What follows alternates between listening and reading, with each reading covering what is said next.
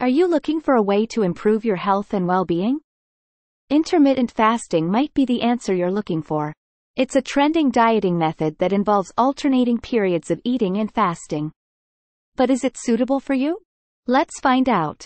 Studies have shown that it can aid in weight loss, improve insulin sensitivity, reduce inflammation, and even boost brain function. By limiting your eating window, you naturally eat fewer calories, leading to weight loss. But is intermittent fasting right for you? If you have a medical condition or are pregnant, it's best to consult with your doctor. Additionally, it may not be suitable if you have a history of disordered eating or struggle with binge eating.